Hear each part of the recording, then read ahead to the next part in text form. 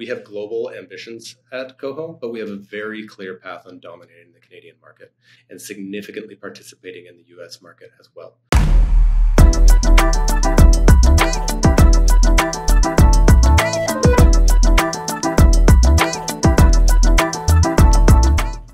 Hey everybody, welcome back to the channel. We're here with none other than Andrew Barnes. You may have seen him at Deal Night. We're talking about an industry that's relevant to all of us now. It's going to get a lot more relevant in the future, yet a lot of you probably don't even know about it. So what we're going to talk about is called ghost kitchens, aka virtual kitchens, aka cloud kitchens. And Andrew is certainly an expert in this space. So we're going to dive into his company Coho, which trades in Canada on the exchange, on the Toronto exchange under the ticker coho.v. Andrew, thank you so much for coming to share some knowledge with us. Thank you, Kevin, and thank you for the opportunity. I'm always excited about talking about our business.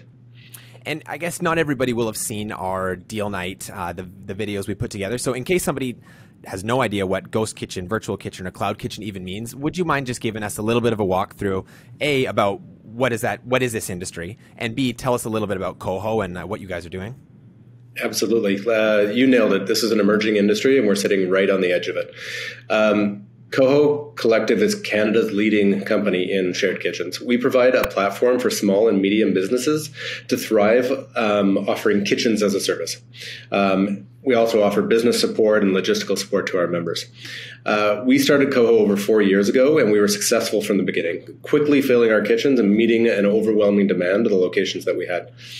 In the last 3 years, as you're talking about, a whole new industry has opened up. So we opened up in these large shared kitchen environments where many different types of food businesses can operate, from food trucks to caterers to meal kit companies and all other manners of business. But ghost kitchens, as you alluded to there, is a brand new thing. And what that is a delivery only restaurant, meaning that if you are sat at home on the couch after a long, hard day of work and ordering on Uber Eats or Skip the Dishes, that food that you're ordering from some of your favorite restaurants might be coming from our facilities, still produced by their same talented chef groups, but operating in a facility that is better located to your house and is a more economical way for restaurants to meet the growing demands of their customers.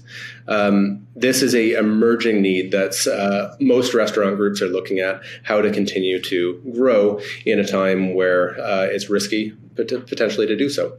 Ghost kitchens, however, only represent about 20% of our businesses operating in our kitchens. So while it's this big emerging new need, the need for shared kitchen facilities, meaning that you can get in there, start your business quickly, has been an emerging need for a long time in cities that are really under pressured with real estate. And you can imagine the time for permitting and the challenges that surround that for every type of food business. So while ghost kitchens is a huge opportunity for us to capture, the whole food business is really our customer base. So what I'm curious about, and tell me if I'm on the right track here, when I was in New York, I went through a big facility. It used to be a Pfizer building. Each floor was just a bunch of different kitchens dedicated to different companies. One was just making, I think, cookies. One was like tortilla shells. Then there was one that was full meal kits. Tell me if I have the right idea about a shared kitchen here. So it's like, let's say I want to start a certain product line, making, Kev's burrito bowls or whatever. And I don't want to get a whole new kitchen facility of my own. So instead, maybe I lease a certain amount of, hours in somebody else's facility, and maybe other companies do the same. Is that what a shared kitchen is? Yeah, you got it. So take co-working in the tech world as kind of the closest and analogous thing, where you're renting time at a desk. Instead, you're renting time in a kitchen. So enter our facilities, and you have to have all the proper authority, and approvals to do so. But as soon as you get going, you can start producing that food without all the upfront time, cost, and challenges, to be honest, to get up and going. So within our locations, we offer a couple different models. One might be a totally communal environment. So you can imagine a very long cooking line and then just a bunch of prep pods. And people come to the cooking line and they share. And it's an exciting kind of spectacle to watch, the orchestra of work that happens within those facilities.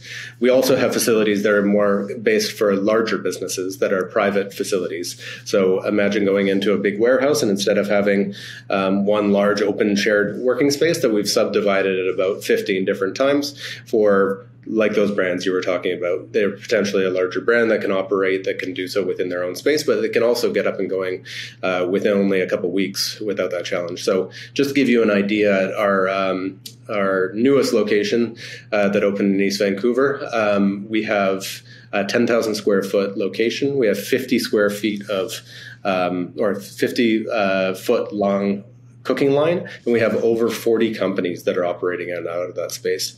So a huge amount of kind of economic activity happening out of one very small location, and having a huge impact to not only those businesses that are operating, but the community that are closely surrounds it. Yeah, no kidding. So when I'm a shameless user of Uber Eats and Skip the Dishes, like probably far more than I should. And when we were at deal night, you surveyed the whole crowd to get people to put up their hands if they've ordered in the last week, last 2 days, last hour. I had my hand up for the whole thing, and as did most of the crowd. So when I look at these apps, though, something that I found interesting that you shared with me. So I'm flipping through some of the different restaurants on there. One that pops up, it was Mr. Beast's Burger, and it's this honestly nasty looking burger. But you know, if you don't know who Mr. Beast is and you're watching this, he's a massively famous YouTuber. And right away, I was like, okay, there's no way Mr. Beast is opening up restaurants for his for his burger in every city. So I'm like, okay, that's a perfect example of a ghost kitchen. So let's just say theoretically, I'm a restaurant entrepreneur and I want to open up a restaurant in Vancouver. And I have the choice of doing a retail location downtown or a ghost kitchen and delivery only. Could we try to do a bit of a side-by-side about some of the pros and cons of each method, in terms of timing to onboard, cost, obviously. Can you kind of walk us through what that might look like? Absolutely. So there's two really big groups to start with that are looking to enter our space. It's restaurant groups that are looking to go faster and to expand their delivery network. And then there's people that are first-time entrepreneurs. And those first-time entrepreneurs don't have very much time, very much money, and very much experience in opening new facilities. We are able to cater to both of those environments. Generally, the biggest kind of cost that you're dealing with is speed to market. So the biggest challenge in entering any new market, whether that's Mr. Beast arriving to Vancouver or a brand that's building and growing their business here, if you're sitting on waiting on opening a physical location, you're going to be sitting and waiting for a long time. So just to go through a few of those things. Number one, in any jurisdiction you're going to go into, you're looking at permitting. So not a super sexy, glorious thing to talk about, but permitting can take anywhere from 6 months to a year to get approval to open up a facility, to get going. If you find a turnkey restaurant operation, you can move faster than that, but then you have the next thing, which is the actual build out and any of those capital costs that have to go out. So there's not many people that would take a restaurant and just turn it around and flip it out overnight. So you have build time on top of that. So you're looking at 6 months of the permitting time, and then another 6 months of a build out time if you're doing well. And at that point, you then sat on a new bricks and mortar facilities for a year, likely paying rent for the majority of that period, and you're already in the hole. Then you're looking at the actual delays and the build out cost of the equipment itself. So the restaurant industry has been hit just as hard, or the food equipment industry has been hit just as hard as everywhere else. The supply chains are brutal, and you're looking at waiting on delays. We just waited 6 months on a delay for cooler panel walls to arrive, and that would be another time that you would have to add on and an additional cost that you're dealing with. So really you're looking at probably minimum of a year of a time to open up your facility. Depending on the scope of what you're opening, you're looking at hundreds of thousands, but more likely millions of dollars to open restaurants. If you go to your big glitzy restaurant downtown, you don't even want to know how much they're building those locations out, but it can go north of $10 million very quickly. And of course, that's not a service that we're offering, but the ability to get out there, hit that cost to market. So whether you want that Mr. Beast burger sitting at home on your couch, do you need it coming from a $10 million facility, or can come from our facility? Now, the difference of operating in our facility for these businesses is that you can get going within 2 weeks.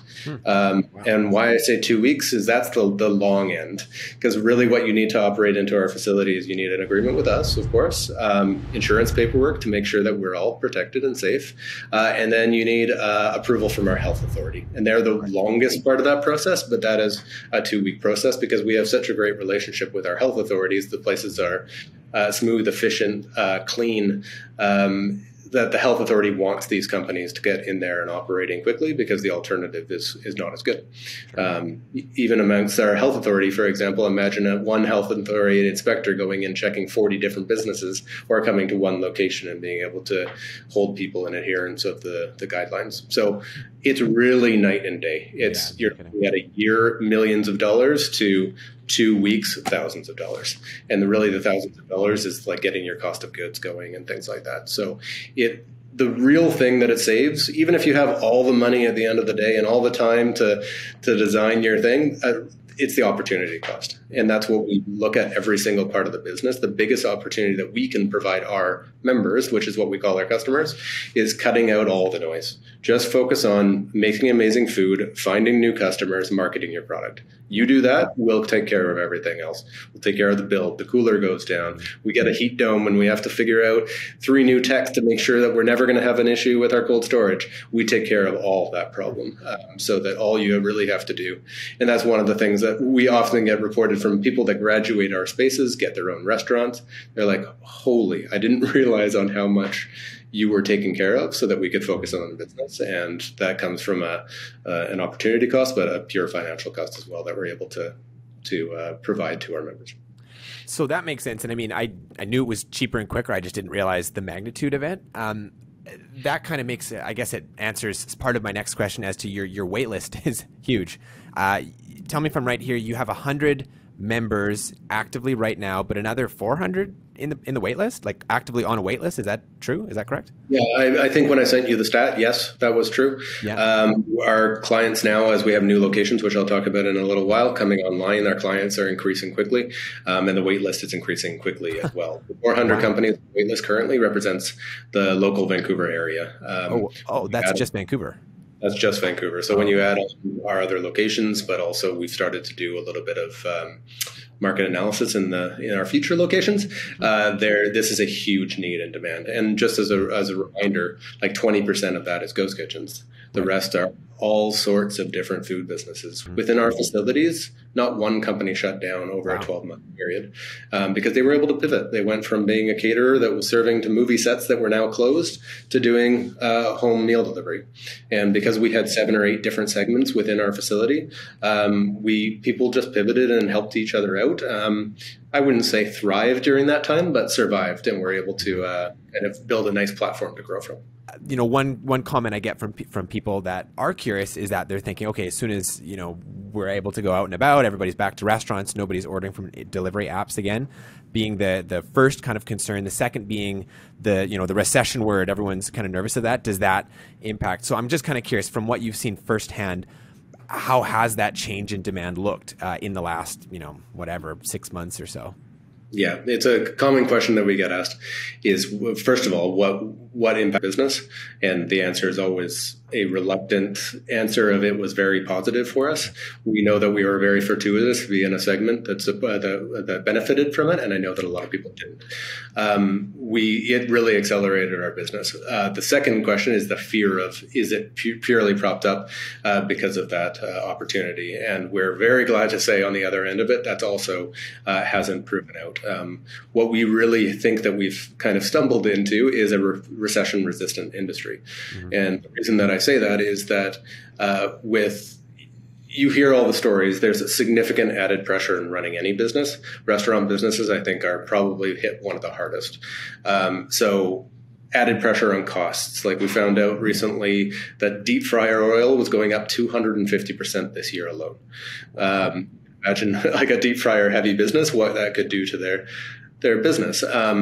The staffing, we've all heard the stories that there's no staff anymore, and the ability to do this, look at your business differently and run those things differently. Risks of signing long-term leases. A lot of restaurateurs don't want to take those risks that they might have been okay with beforehand. Access to capital, like a lot of people's credits were significantly impacted during this time, especially over-indexed in the retail industry and the hospitality industry. So the ability to get those leases and get those loans is harder and harder. So the ability to move into our facilities is higher. So benefit from kind of some of that instability. And just like you see in any kind of recession around the world, that's where entrepreneurship really grows, blossoms. And we're thankful to see the activity that operates within that space itself. And then going back just to that fragmented nature of the different companies operating in our space, it's just a further risk kind of mitigation to that business itself. So the last thing to say there is that if any of you guys have been into restaurants lately, they're busier than ever. It's hard to get reservations again. However, everybody's also reporting that online sales have not dipped at all. So they were already kind of on the rise in all of these third-party delivery apps were already growing at a hockey stick growth, and then really took that off. And it hasn't slowed down. Like, I imagine that the growth rate specifically has slowed down, but the actual performance of it has not slowed down. So you have all these restaurants that built up really great online programs that now have to deliver that while also delivering their full service restaurant. So they're looking for ways to get the delivery drivers out of their restaurants so that they can focus on offering that premium experience, but also in order to continue to sell to both segments that they have. So it's basically what we often talk about is that we've sat at this great position where we had a successful business, we were meeting this great community demand, and then an entire new industry opened up underneath us. And we've been sprinting to try to capture and make sure that we stay on the front of, but it's changing every single day, and it's an exciting place to be. Yeah, and I'm not surprised that there's a permanent level of behavior change, because thinking about ordering groceries online, ordering stuff off Amazon instead of going to the mall or whatever, and then ordering food online. I know like a chunk of people who were pretty hesitant to do any of this stuff. And there was like that initial friction of like them to figure it out and start doing it. And then I can, even with like my mom, for example, like being a total laggard on this, once I set her up and got her started using it, she's like, oh, I can just like click these buttons and something shows up at my door and I don't have to get in my car. And they're like, oh, I get it. And I'm like, I told you. So I'm really not surprised at all that once you get used to that convenience, it's hard to go back. I come from. Oh, sorry, I was going to say like the other thing is that e-commerce in Canada lags way behind the United States. Oh, I didn't know so that. A lot of the growth that we've seen is even higher than the growth rates that they saw in the States because people are catching up, like whether it's your mom or whether it's myself of figuring out and being more comfortable with those types of purchases. The other piece is that technology is also way behind in the tech industry specifically. In the food industry specifically. People looking for and searching for tech solutions to making their lives easier all kind of fell at the same place, and again has benefited us. Mm-hmm. And I do want to talk about the tech side of things, but first, something you mentioned about how you're running to keep up. I previously mentioned that you have 400 people on the wait list, or had. I guess you alluded to it being continuing to grow.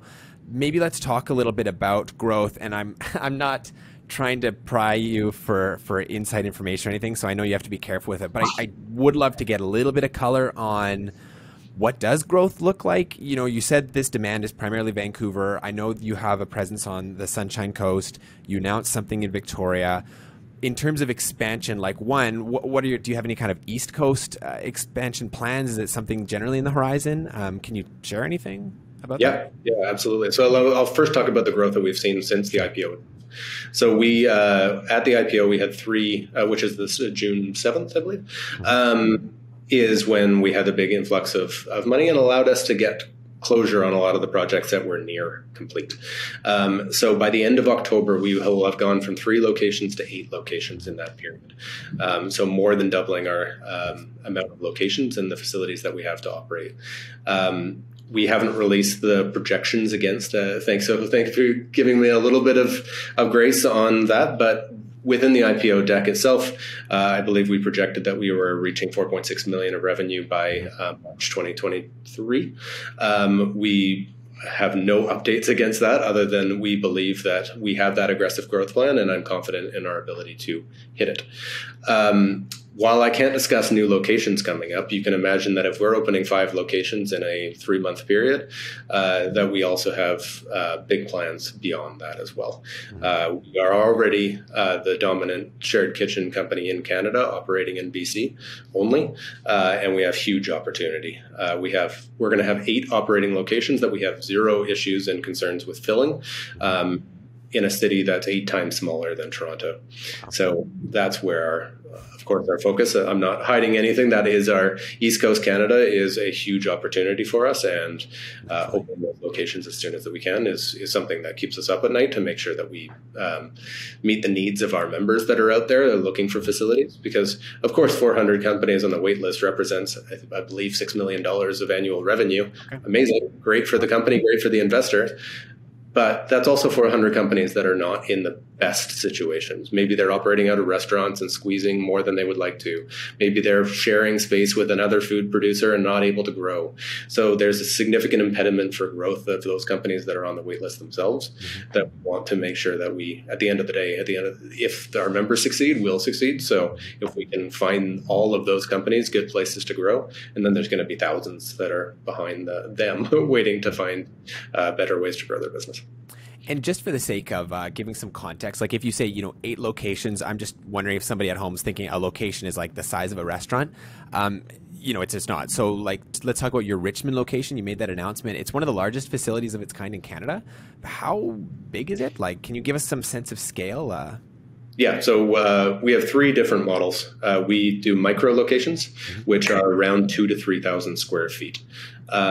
Those we need to build like 2 or 3 in a specific location to make sure that the economies of scale work. But those ones are nice because you can find some nice turnkey situations, whether they be defunct restaurants or catering groups, things that people that are able to start but not able to grow within those spaces. They make sense for us, and they allow us to move faster. The second model is roughly around a 10,000 square foot location. Those are the locations that we've typically been building out so far. 8 to 10,000 square feet. You can support about 30 to 40 members within those spaces itself. And those locations are the ones that we have going, the strong EBITDA profit on each of those ones that are operating. So we've got those dialed in on.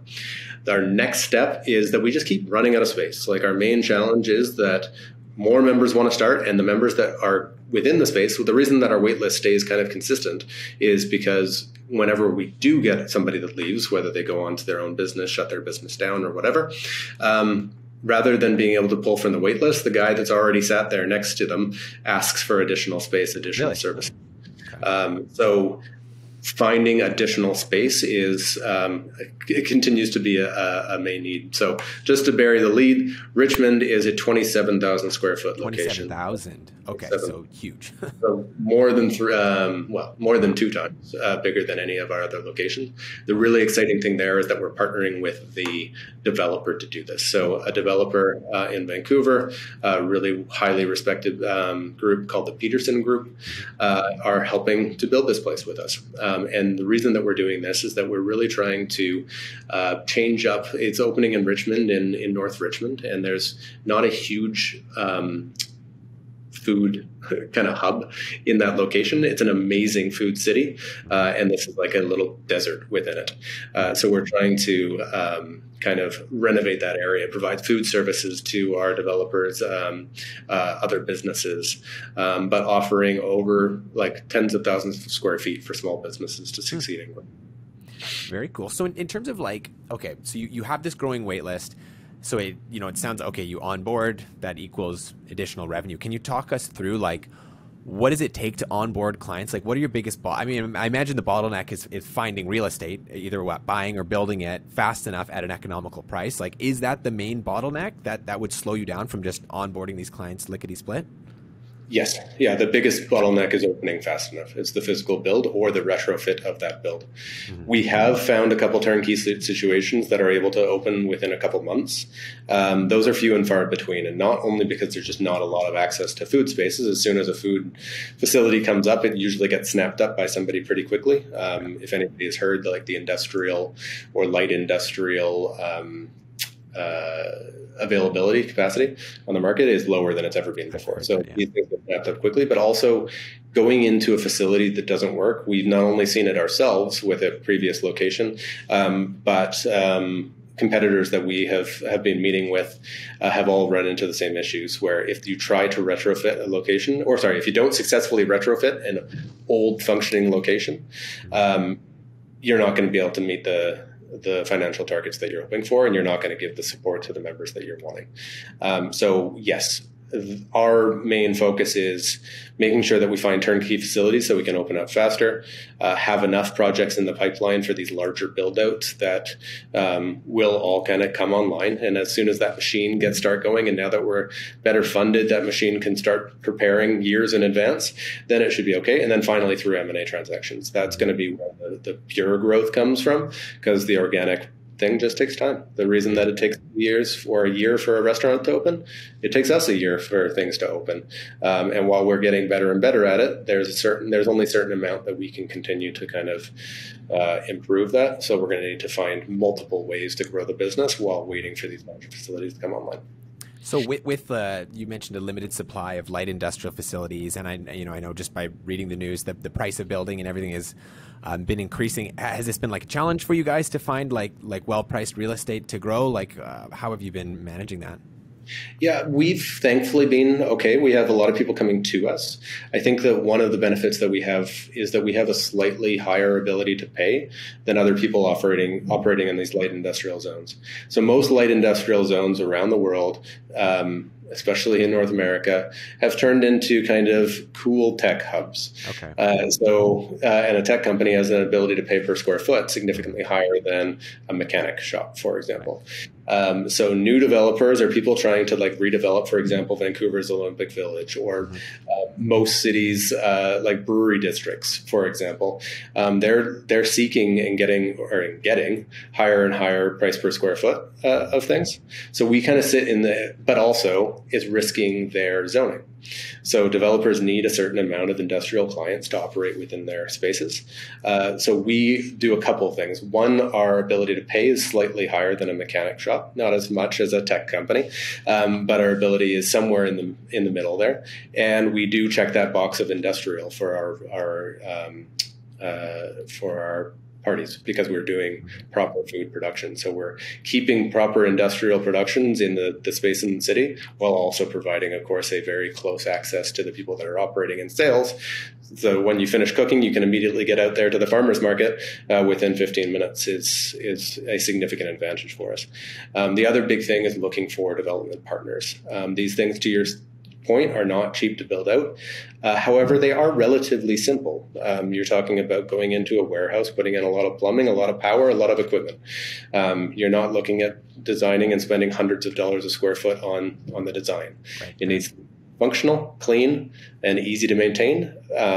But it's more of all of our dollars. When I look at our build, it's primarily under slab before we even start. So if we can partner with a developer before they've even started the project, which was what we're starting to do, for example, with Richmond, but other projects as well, we can bring our price per square foot way down, and that allows us to offer our services for cheaper to our members. Okay, interesting. That's a good point. So, Andrew, your 2021 revenue was 1.8 million, and you previously had estimated 4.6 million by the end of the year, which your fiscal year ends in March. So, my question for you is: are you still on track? And what needs to happen for you to hit that revenue target?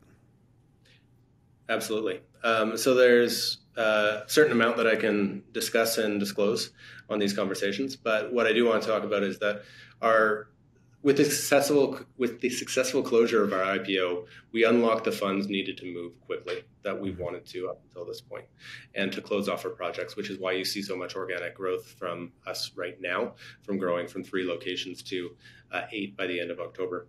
We haven't disclosed our updated targets, but we are confident of achieving anything that we've previously talked about. Our biggest opportunity for growth has always been and remains the successful closure of M&A transactions. This remains one of the core pieces of our strategy and what the activity of our management team is focused on as well. So while organic growth continues to be strong, we're also looking to supplement that with helping grow the business through M&A as well.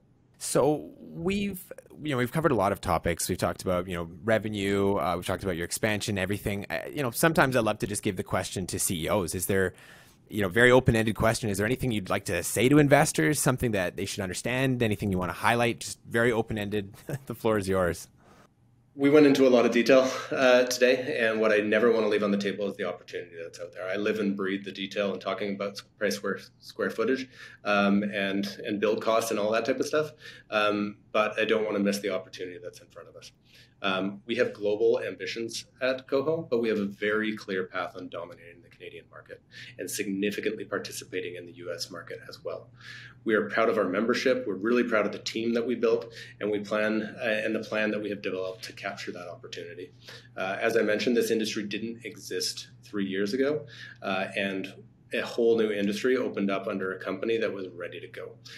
So we're thankful for the investors that have come on already. We're thankful for new people that are excited about learning about the business.